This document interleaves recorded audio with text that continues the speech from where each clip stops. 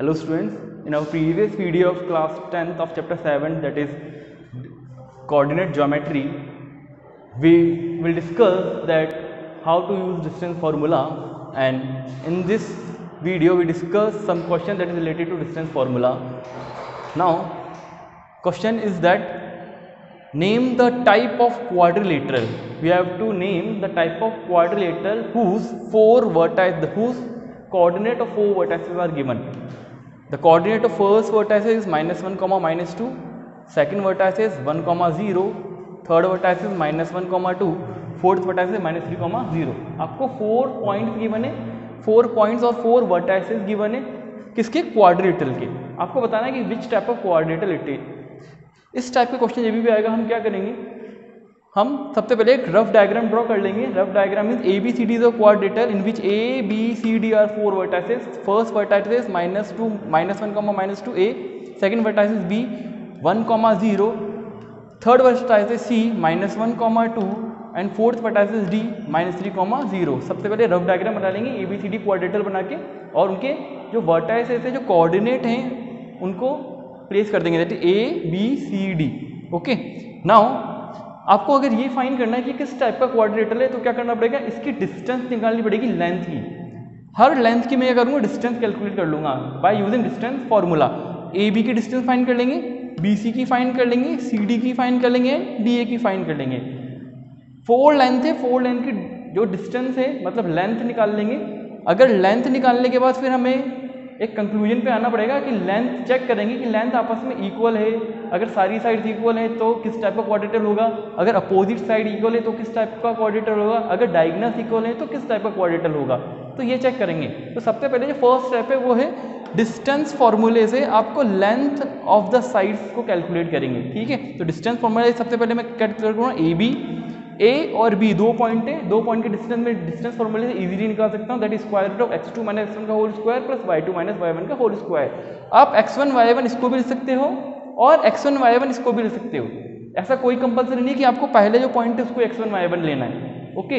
अगर इसको x1 y1 लेते तो सेकंड वाला x2 y2 ऑटोमेटिकली हो जाएगा, और अगर इसको x1 y1 लेते, B पॉइंट को x1 y1 लेते तो A x2 y2 हो जाएगा. तो कंफ्यूजन मत करना create.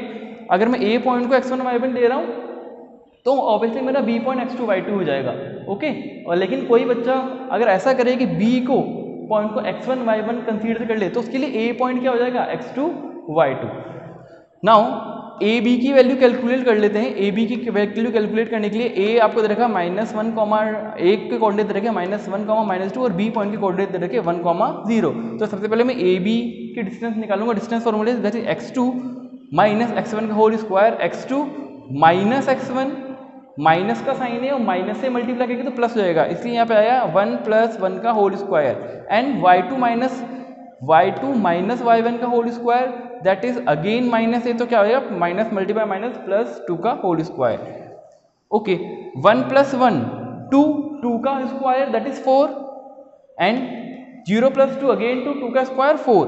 4 + 4 is equals to square root of 8, और स्क्वायर रूट ऑफ 8 को जब हम सॉल्व करेंगे फैक्टर करके 2 × 2 तो 2 के पेयर बाहर आ जाएंगे और अंदर 2 बचेगा, तो इसको मैं लिखूंगा 2 स्क्वायर रूट ऑफ 2 यूनिट्स. तो आपने AB की डिस्टेंस निकाली 2 square root of 2 unit, 2 square root of 2 unit. Similarly मैं क्या करूँगा, BC की डिस्टेंस निकाल लूंगा वही डिस्टेंस फॉर्मूले से, that in again x2 - x1 का whole square and y2 - y1 का होल स्क्वायर, दैट इज -1 - 1 का होल स्क्वायर प्लस 2 - 0 का होल स्क्वायर. -1 एंड -1 अगेन -2, और -2 का स्क्वायर करेंगे कितना आएगा, 4 आ गया, एंड 2 - 0 अगेन 2 का square 4 + 4 that is square root of 8. Square root of 8 को अगेन सिंप्लीफाई करेंगे तो आएगा 2 √2 देखें. तो आपने बस AB और BC की डिस्टेंस निकाल ली. सिमिलरली अब मैं किसकी निकालूंगा, AB की डिस्टेंस निकाल ली, BC की निकाल लिया, मैं CD की निकालूंगा. Now the distance of CD by using distance formula, again x2 - x1 का whole square plus y2 - y1 का होल स्क्वायर, दैट इज -3 + 1 का होल स्क्वायर प्लस 0 - 2 का whole square. Again -3 + 1 4 sorry -3 + 1 is -2, -2 का स्क्वायर 4 आ गया, -2 का square 4 + 4 square root of 8, and square root of 8 को again simplify करेंगे तो 2 स्क्वायर रूट ऑफ 2 √2 यूनिट. ना ऐसे ही डी ए की डिस्टेंस निकाल लेंगे, x2 माइनस x1 का whole square plus y2 minus y1 का whole square, that is -1 plus 3 का होल स्क्वायर प्लस -2 प्लस 0 का होल स्क्वायर। इसको अगेन सॉल्व करेंगे 2 का स्क्वायर, क्योंकि 3 माइनस 1 2 होता है, तो 2 का स्क्वायर 4 एंड -2 का स्क्वायर भी 4, 4 प्लस 4 अगेन 8, रूट 8 को सॉल्व करेंगे, स्क्वायर रूट ऑफ 8 को सॉल्व करेंगे तो कितना आएगा 2√2 यूनिट। अब ऑब्जर्व करो यहाँ पे A B, B C, C D and D A, जो 4 लेंथ है, जो 4 साइड्स है क्वाड्रिलेटरल की, उनकी जो लेंथ है वो सारी इक्वल आ रही है। मतलब ए बी भी क्या आ रहा है 2√2 यूनिट, बी सी भी 2√2 यूनिट आ रहा है, सी डी भी 2√2 यूनिट आ रहा है और डी ए भी 2√2 यूनिट्स आ रहा है। इसका मतलब सारी लेंथ आपस में इक्वल है।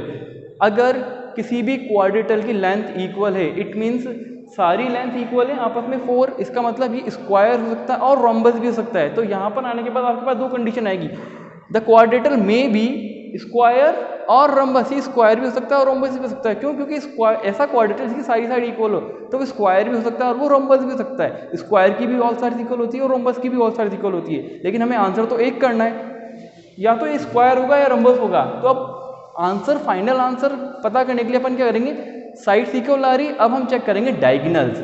डायगोनल्स चेक करेंगे, डायगोनल्स कौन कौन सी है, डायगोनल्स है इसकी, डायगोनल है ए सी एंड बी डी, 2 डायगोनल्स है इसकी ए सी एंड बी डी। तो ए सी डायगोनल और बी डी डायगोनल कैलकुलेट कर लेंगे।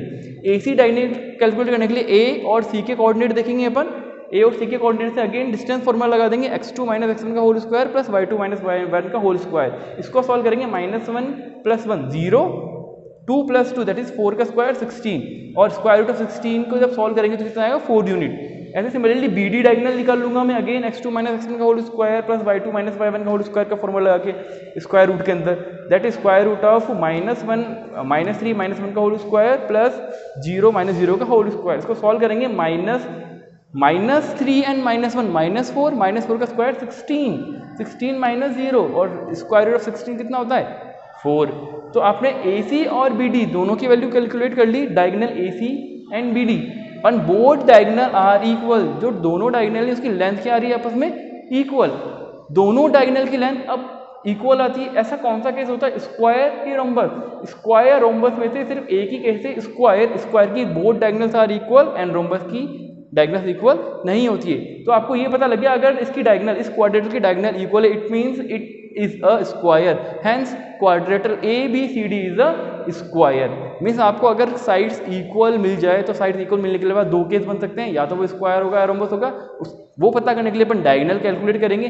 अगर डायगोनल इक्वल आती है तो वो स्क्वायर, अगर इन केस डायगोनल इक्वल नहीं आती है तो उस केस में क्या हो जाएगा, ये रोम्बस हो जाता। Okay, I hope you understand this video, thank you.